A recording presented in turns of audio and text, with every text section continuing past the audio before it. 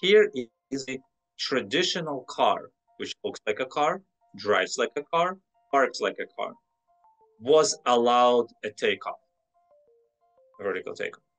So first time something which is a traditional car, and on top of that an electric car, was allowed by US government through FAA, a vertical takeoff for the limited purposes. But that means that flying cars in the traditional sense are now recognized, at least by one government.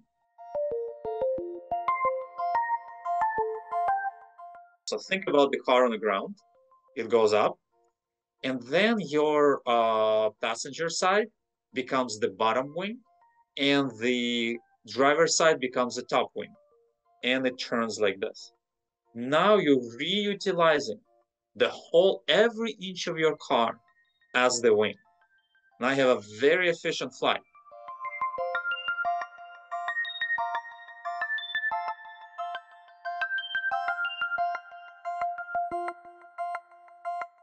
There's going to be places where you're allowed to take off, and the places where you're not going to be allowed to take off. Let's say like a whitelisted areas and a blacklisted areas, which will make sense. I think over time, those areas will shrink, expand, or contract, right? But this is, I think, how it's going to work.